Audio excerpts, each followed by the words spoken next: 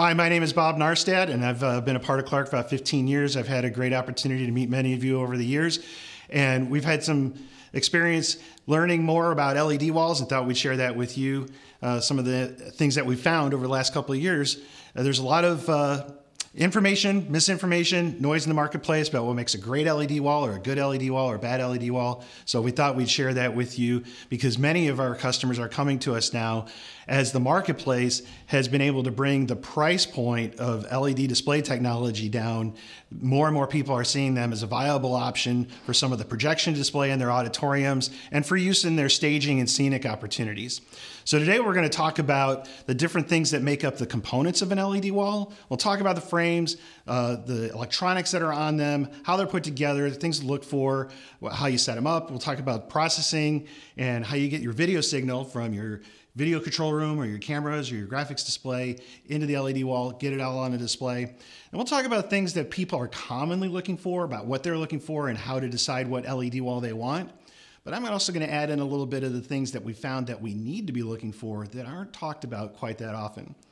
And we'll talk about some common issues that people find. So LED walls are made up of individual panels. They get assembled together with mechanical constructions, and they're either ground supported or they're flown from the air. One of the things that we found is you have to be careful to understand that if you're going to ground support an LED wall, if you see in the picture on the right, it always takes some space behind the LED wall to support it.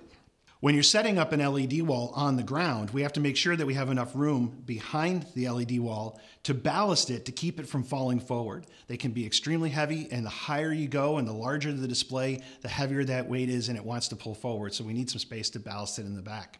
Another thing that we want to look for when we're setting up a ground stack is to be very careful that you're buying a manufacturer's product that has a very good, solid, rigid support base. And when you install that support base, you want to make sure that you're installing it on a stage or a platform that can hold the weight and not allow the ground support system to come out of balance. If the ground support system gets out of balance, the LED panels themselves will start to get shifted to a point where one panel is higher than the other. And if this happens to you early on in your installation, if you get out of balance on those panels, even a small, in this screen, these panels are 2.9 millimeter pitch LEDs. So we tend to think that the tolerance that you have for having an LED not match is less than a third of the millimeter pitch of the LED. So on this one with a 2.9, we have to go probably less than half a millimeter. If we get more than a half a millimeter out of alignment, as the taller we go up in that display, the more that alignment will become exaggerated and become a serious problem. The other way that, and the most common way that LEDs are being assembled today is to fly them in the air. This is a lot easier to do. We still have the same situation where we have to be careful to make sure that we're supporting the LED evenly as its weight gets distributed across the horizontal support so that none of the individual panels, that there's no sag or flex or bow in the support system. So oftentimes you'll find that the LED manufacturers provide a rigging bar, and we'll take that rigging bar and accentuate it with a piece of rigging steel, and then we'll support that rigging bar approximately every 1.5 to 2 feet from that support steel so that we can use things like turnbuckles and other tensioning items to make sure that we don't have any bow or flex in there. The main components of the LED wall are the frame and the modules and the power hub. And we'll talk about the frames. They come in a variety of different manufacturing materials. The majority of them that you'll see are made out of cast aluminum. It's a relatively lightweight metal that has a lot of rigidity and gives the manufacturers the ability to assemble them easily. One of the new materials that we've seen a lot of, especially for customers who want to take their LED and use it in a staging situation or a scenic element where they're going to be taking that maybe apart, set up, take down, redeploy modules in different configurations. We're seeing manufacturers deploy them in a magnesium alloy. One of the great things about the magnesium is it's extremely lightweight relative to the cast aluminum, makes it a lot easier to come up with different configurations. The frame sizes are pretty standardized. The majority of the LED walls that we've seen our customers ask us about, the majority of manufacturers, have standardized in a 500 millimeter by 500 millimeter square panel. Additionally, though, when we're doing LED displays for broadcast systems where we're replacing traditional IMAG projection screens or center screens or things that are going to be used as displays where we're taking a video signal from a camera, graphic systems, production system, and we're doing it especially when it's an install system, we're seeing a lot of true 16:9 aspect ratio displays come out. This ends up being very helpful. If we try to build a 16:9 display, let's say it's exactly 16 feet wide by 9 feet tall. If we try to do that with 500 by 500 millimeter square panels, we end up in a situation where if we fill the display out top to bottom, we end up with small black bars on the sides. Or if we fill it up side to side, we're actually overscanning the top and the bottom because a 500 by 500 millimeter square panel, when we combine them, you're never going to get a true 16:9 aspect ratio. So these manufacturers have helped us out by providing those panels in true 16:9. And one of the last panel sizes that we've seen is this 1,000 millimeter tall by 500 millimeter wide. It's really just two of the 500 by 500s built into a single cast frame. That allows the manufacturer to assemble it and make it less expensive for you because you're buying less panels. However, you do have to keep in mind that these are typically only used for permanent install situations where it's not going to be taken apart, and we don't really need the flexibility for doing scenic or other kinds of creative deployments. When it comes to servicing the panels, there's really only two ways we do it. One is called the full rear service. And you can see that on the panel in the picture here, we can get access to those small handles, which are the back of the modules. We'll talk about modules in a little bit. And they have retaining clips, and we can get in and access both the panel or the module and replace the module. That's when the pixels go out, we replace modules. But we also have access to what's called the power hub. Also going to talk about that in a little bit more detail. And inside the power hub are things like power supplies and receiver cards. So if you need to get access, here's how we take apart the front module is we just release these retaining clips and then we can push forward.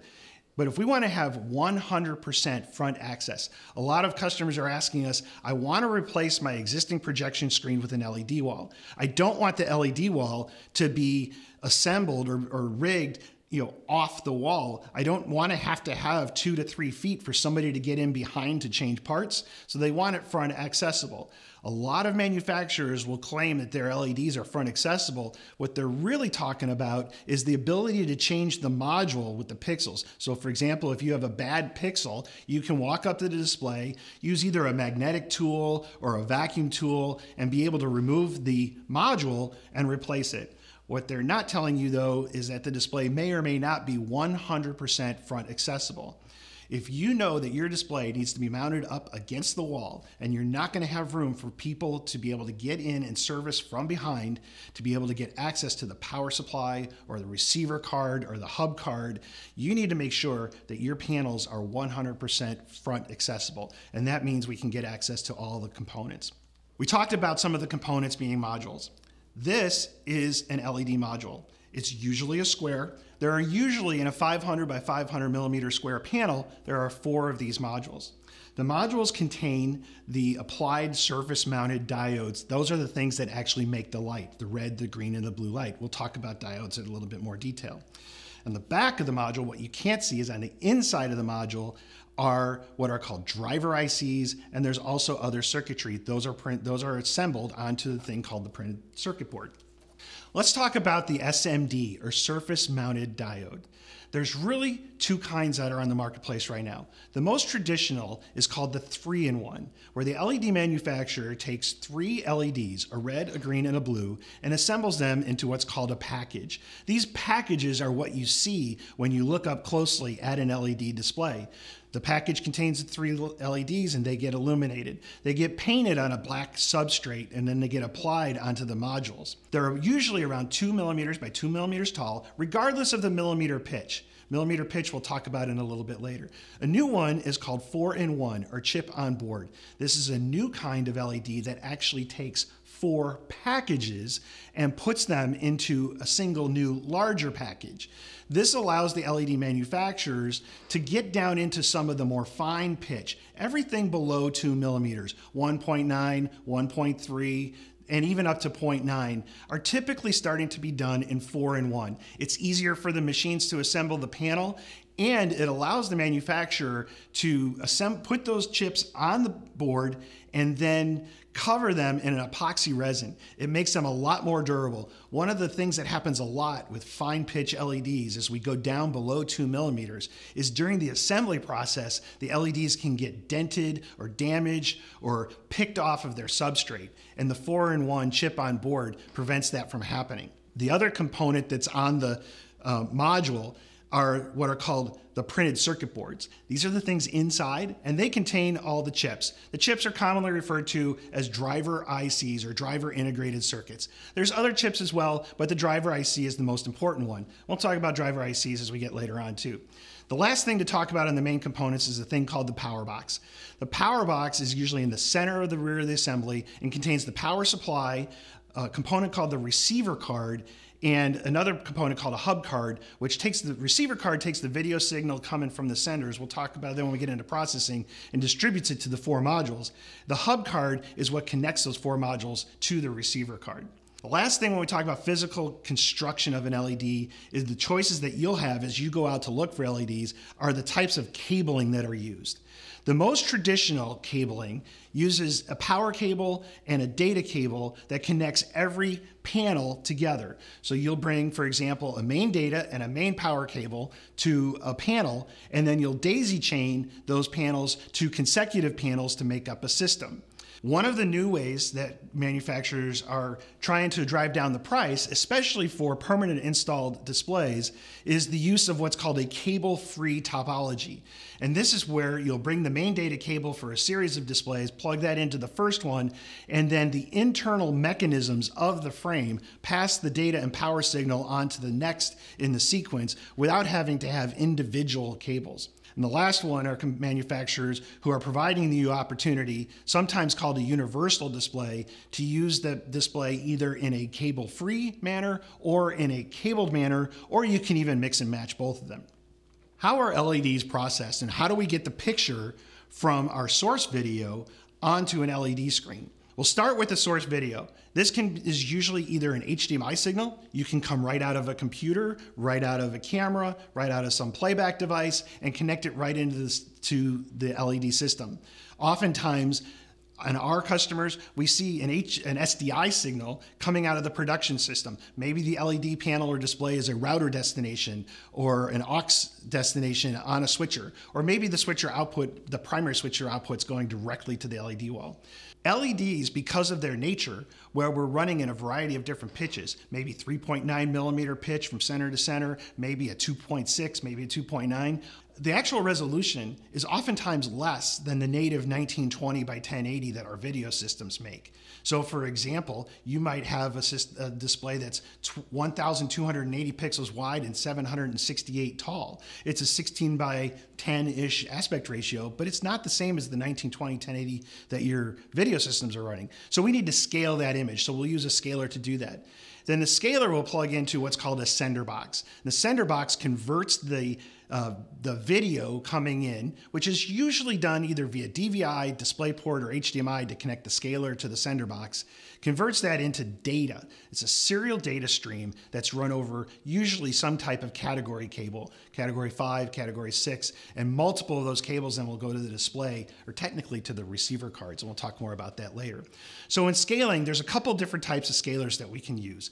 The first ones are called standalone scalers. Many of you are used to that. This is products from Barco, everything from the Image Pro series to the S3, E2, TV1, lots of people make scalers. So their function is to take the input and either change the input type from SDI to HDMI and to change the scale. There's also display scaler switchers. This would be things like the S3 or the E2 from Barco. And these can actually be used to scale an input, multiple inputs to multiple outputs, and switch those inputs onto your LED screen in real time. If you're building complicated LED display systems that have multiple displays that integrate together, these are solutions that you'll want to look at. The standalone sender unit, the scalers will hook up into a sender. The sender's job is to take the video and output it to the serial data that the LED receiver cards use. They'll usually have one input and multiple outputs, and we'll see some of that in the wiring a little bit later. We combine the sender boxes with the scalers to make a system. And the last one is what the manufacturers now are calling all-in-one, where they're combining the scaling function and the sender function into one unit. So for example, the Nova Pro HD, which is a 1920 by 1080 sender scaler, or their UHD Junior, which does up to 4K. Another one is from a company called Brompton. And Brompton, we might talk a little bit about this in a little bit more detail later, they have come up with an integrated system of the scalers and receiver cards, the scaler, and the processing in the scaler to do a lot of really cool functions. So that's how the LED walls are set up and how they're put together. Now, when people come to us and talk about wanting to purchase or look into deploying LED walls, there's some usual things that they talk to us about, and I call these the usual suspects. Those are things like pixel pitch and refresh rate and the type of input signals that they'll handle. So we'll talk about each of these independently. The pixel pitch, most common pixel pitches right now are what we call the standard pixel pitches. And pixel pitch is the distance between the center of one LED package and the center of the next package next to it. And they typically are in the 2 to 3 millimeter range. The most common right now are 2.5 to 4. The fine pitch is anything less than that 2.5. And those are used for like conference room, boardrooms, control room displays, things like that. The things to look for when you're picking a pixel pitch are, in my auditorium, high of a pixel pitch can I go before people in the auditorium are going to be able to resolve the picture? How clear will it look? And so the way we determine that are some standard rules of thumbs. The actual math, the standard for visual acuity, which is called 20/20 in the United States, is the ability to discern 2 points separated by 1 arc minute. Now that's kind of complicated. It's more physics than I learned in high school, and hashtag math is hard.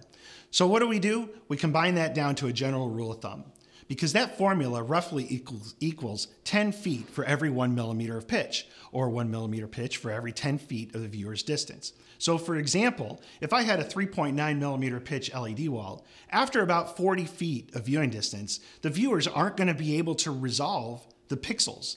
So if my minimum distance between my closest viewer and the LED wall is less than 40 feet, there's no reason that I need to pay for the excess resolution of getting a 2.9, 2.6 or lower resolution wall. However, a lot of the viewers might be a little bit closer. So finding that average viewer and balancing the cost of the additional fine pitch is something that we always talk about with our customers. So we really have to think about our viewer distance. Also, pixel pitch will have an impact on what is called the moire defect or moire artifact that happens with cameras. And we're going to talk some more about that later on. The LED draws video in lines. So this is called the refresh rate. And the refresh rate measures how many times per second is every pixel in the LED wall refreshed. Cameras also take pictures in lines. So the refresh rate comes into play when you're picking an LED that's going to be on cameras. If the shutter rate of the camera is faster than the refresh rate of the LED, you're going to be able to see different kinds of lines.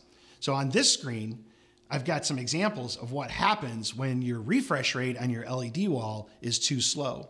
There's a rough rule of thumb that we want the refresh rate of the LED to be at least 10 times the refresh rate of the camera that we're using, or the shutter speed actually, not necessarily just the refresh rate of the camera. So if most of our cameras are running our shutter speeds at 1/100th to 1/200th, then we want to have an LED wall that's about 2000 hertz or 3840. We typically recommend that most are 3840. The balance you have to balance with that is higher refresh rates will generate more heat, and they'll also have a detrimental impact on grayscale that we talk about later in the presentation as well, especially at low brightness. So stand by for more on that. Most of the displays that we recommend are 3840, and we'll just deal with the heat and some of the other things that come with them. The input signals, these are things that we talk about. We have HDSDI in our broadcast systems, so we want to have HDSDI go to our system. Now, normally most actual LED sender boxes don't accept SDI. Some of the integrated all-in-ones do, but most of them will use HDMI, and we'll use those connectors there. Another thing that we look at is the type of input signals that the system will have. Most of our broadcast systems or IMAG systems in our church auditoriums that are used for feeding these displays take an SDI input. So we'll make sure that we have a scaler that can convert the SDI to the HDMI that the display sender box is going to use. You can also directly feed LED sender boxes with what are called VESA type outputs. That's HDMI, DVI, and DisplayPort. They're harder to cable over long distances, and larger displays might be better suited for some of this. It depends on your pixel mapping and things like that. You may want to consider using something like a Spider or an E2 or an S3 to help out with that. Those are the things that we look for that most of the customers are pretty knowledgeable about asking about, and we'll talk a lot about in the early times. But we want people to know that some of the things that we've learned is there are the usual suspects like pixel pitch and refresh rate, but there's also things that are not so usual that a lot of people don't know, and we wanted to talk about those today. Those are called the scan types, the receiver card features, and the LED conductor type. The scan type we found is one of the most important things in determining the quality, especially of the grayscale or low brightness images in an LED wall. The scan type is determined by something called the driver IC, driver integrated circuit. You can't see these chips, they're on the inside of the module, and they're used to manage what's called the multiplexing. An LED panel has too many pixels to have one driver IC per pixel. So the manufacturers have found a way to have one driver manage a series of pixels. This is usually expressed in a fraction, 1 over some number, 1 over 11, or 1 over 29. You can see it when you log into the system's processing software and interrogate the chip. It represents the number of pixels that an individual driver is responsible for. For example, if my number is 1 over 11, that means that that chip is responsible for addressing 11 pixels. If it's 1 over 21 or 29, that chip is responsible for addressing that number of pixels. The lower the fraction, the better. That means that that chip has to handle less number of pixels. And this gets important when we start to turn the picture down. Many people, if you've deployed an LED wall now, you know we don't run them at 100% of their brightness. They end up being so bright that people have to wear sunglasses in the auditorium. So we turn the brightness down. When we do that, we're impacting how these drivers impact the pixels. We call this the real refresh rate. Because if we take the number of the refresh rate, 3840, for example, and divide it by the scan type, so for example, 1 over 11, we know that every pixel is getting updated 349 times a second. But if we take that same 3840 and divide it by 21, if that driver chip has to do 21 pixels, then we're only getting a third the type of actual real refresh rate. Manufacturers have learned that they can use this as a way to drive down to try to get better performance by adding more drivers and having a lower scan rate, but they also use this to lower their costs, not yours. So it's typically not something you can see with the human eye, but it usually always shows up on the camera, especially in the low brightness that I'm going to talk about later as well. The receiver cards. Receiver cards are the brain of every panel. They typically have one per panel. The most common receiver cards are from Nahrstadt and Brompton, and they determine the feature set. So for example, Nahrstadt has a series that they call the Armor series. The majority of LED displays in the market will be used with the Nahrstadt A4, which is an older, it's a very good receiver card, but doesn't have as many features as the new A8S and the A10S, which is what we usually recommend for our customers. Brompton makes their own receiver cards, and they integrate these very closely with their own sender scalers. So they have a lot of cool little magic tricks that they can play. One of those is called the dark magic, which they use in low brightness. We'll have a slide on that and some other features. So receiver cards are very important to the functions that you're going to get, the ability to handle low picture levels, grayscales, banding, things like that. We'll talk about that when we're talking about the common issues. The last unusual suspect that we talk about with our customers is an esoteric component called the LED bonding conductor. If I show you the picture of these three LED packages, the one on the far left and the one on the far right, those are both 2mm by 2mm LED packages. They both have a red, a green, and a blue LED in them. They both make the same amount of light. Can you tell by looking at them what's different about them? Most people can't, because what's different about them is on the inside. The one on the left uses what's called a gold LED bonding conductor. The one on the right uses a copper LED bonding connector. And these LED bonding conductors are used to connect the actual LEDs to their power source. Gold is much more heat resistant. Some people argue that copper is actually a better electrical conductor. That jury is still out. But gold is definitely more heat resistant. It's also not as brittle. So when your LEDs get older and they're moved around and set up and taken down, or as you turn them on, turn them off, over time, heat is the enemy of LED displays. What happens is that the bonding conductor gets hot, it gets brittle, and eventually will fail. And this leads to failed pixels. Now, you're probably not going to notice this when you first start up your LED wall. You might not even notice it for a year or two. But after about a year or two, when more and more of your LED pixels start failing, that's a result of choosing potentially a copper LED bonding conductor versus a gold. The challenge is that there is an associated price tag that comes with the gold LED bonding conductors. So those are the things that make up the actual LED components. What are some of the common issues that we see when we are deploying these? The first one is called latency.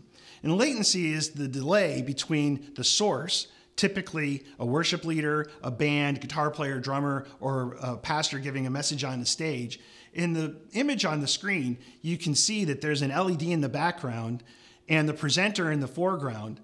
And the presenter has lifted her hand in making a point, but on the LED, her hand hasn't been raised yet. That's how latency shows up in LED displays.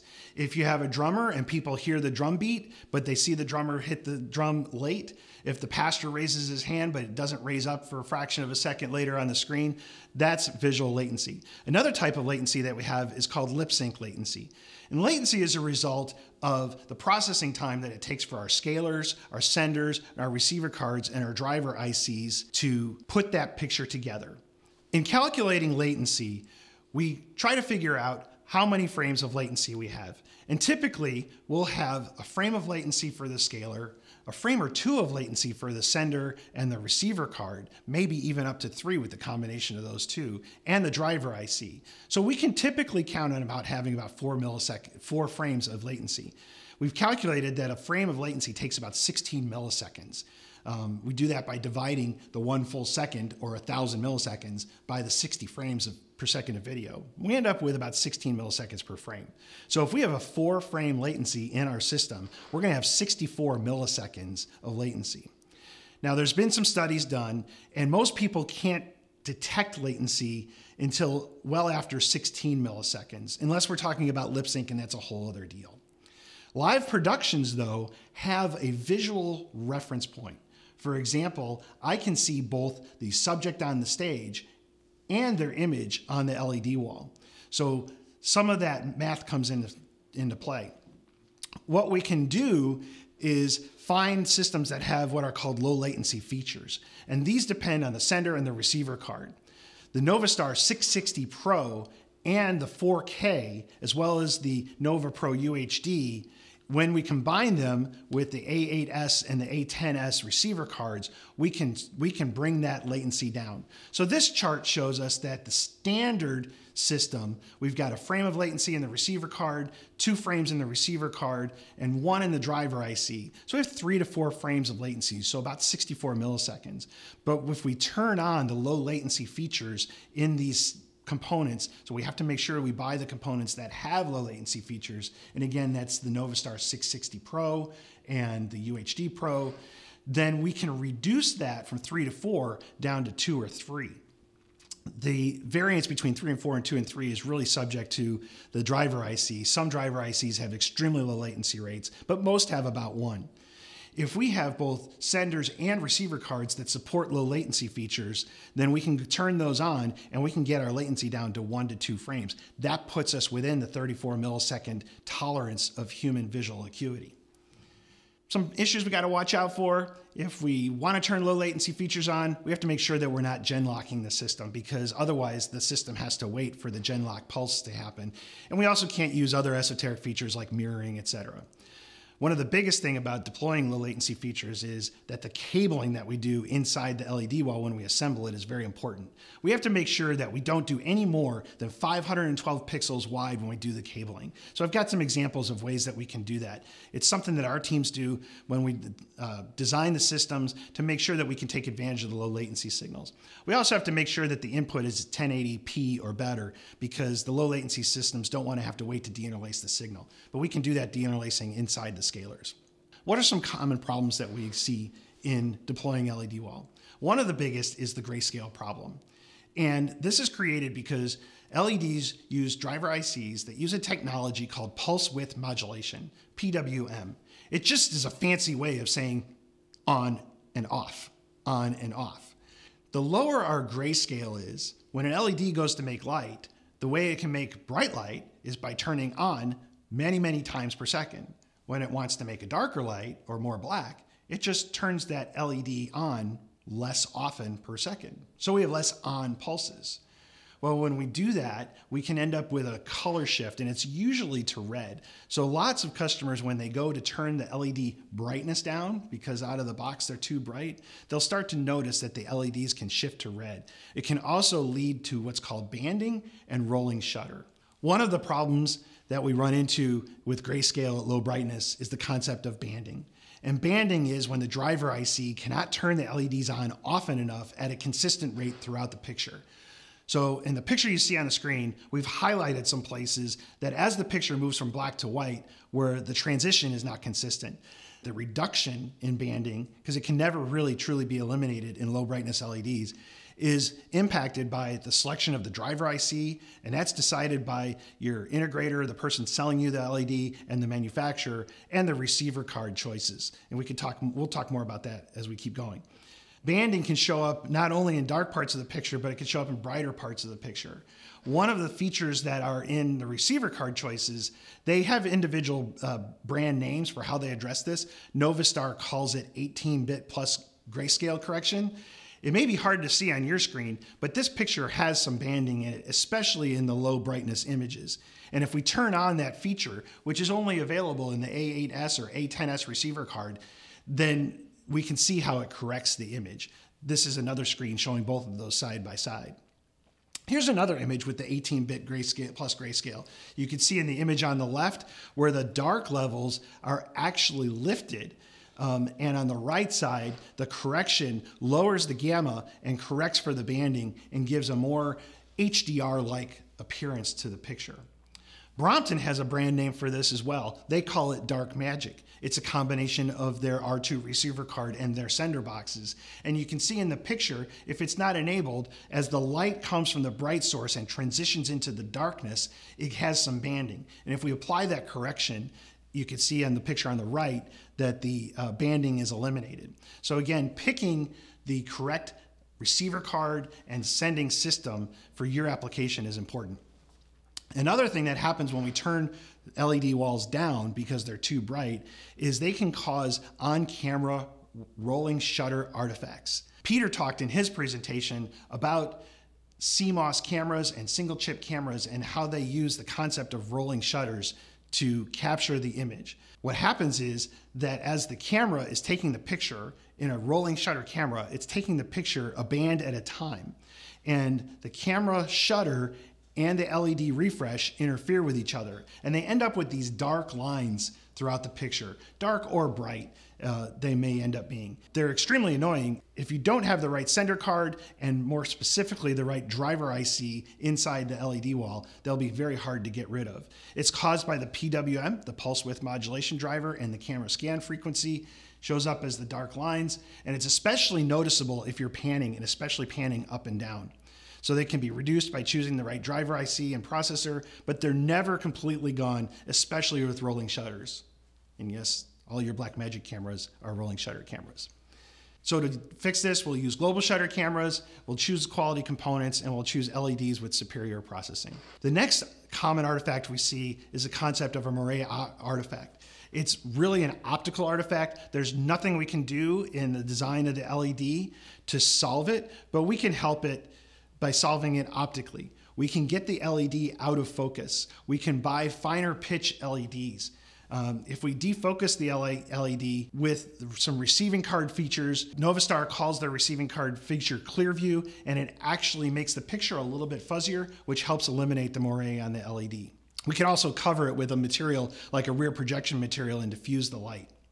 One of the other things we have to look for in designing and deploying LED walls is what's called colorimetry, or their ability to reproduce colors. Our broadcasting systems that we've designed over the last 20 years have standards for what colors, what color red, what color green, what color blue is. And we want to make sure that our LED wall can reflect those standards. LEDs are naturally saturated. That means that they make the reds and the blues and the greens at very deep colors. You can see on this screen is a capture of an actual LED that we deployed before having it calibrated. And you can see that the red is way outside the Rec. 79 triangle, and so is the green. This will end up with people's skin tones looking unnatural. Sometimes I like to say like Oompa Loompas from Willy Wonka. This is fine if the signal you're sending is calling for a saturated red. If I send a signal, an 8-bit 25500 for red in Rec. 709, I want it to land in the dot on the triangle. I don't want it to be way outside in a saturated red.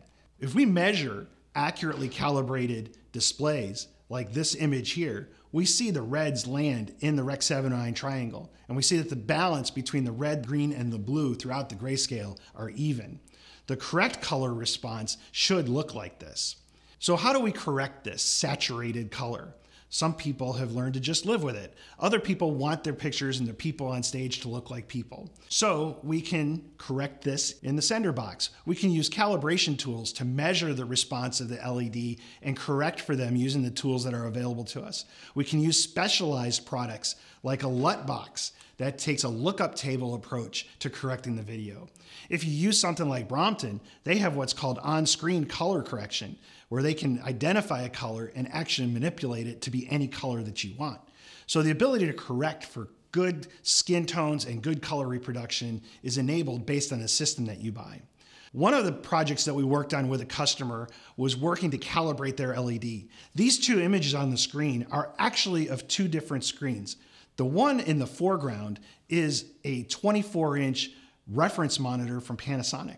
The one in the background is actually a 9-foot tall, 16-foot wide LED screen. The difference in the sizes is just basically on the perspective of which one is closest to you. But I wanted you to see that we were able to correct the LED wall to accurately reproduce all the colors that a very expensive reference monitor could inside the lab. So we found ways to be able to correct those things. So our conclusion here is that not all LEDs are created equal. You need to know what you're buying and who you're buying it from. You need to understand your application. Are these LEDs gonna be on camera? Is the LED gonna be in the camera shot? Is it a part of our scenic system? Do I need to pay for the better driver ICs, better receiving cards, and better processing? Am I gonna take down and set it up? Do I wanna look at the magnesium alloy because that makes it easier on us? Do I want a 16:9 screen so I don't have any artificial scaling and aspect ratio conversion? I'm Bob Nahrstadt. I've been a part of Clark for 15 years, and I'm really glad that we were able to do this during this extraordinary time in our country, and we hope to see you all very, very soon. Thank you very much. Have a great day.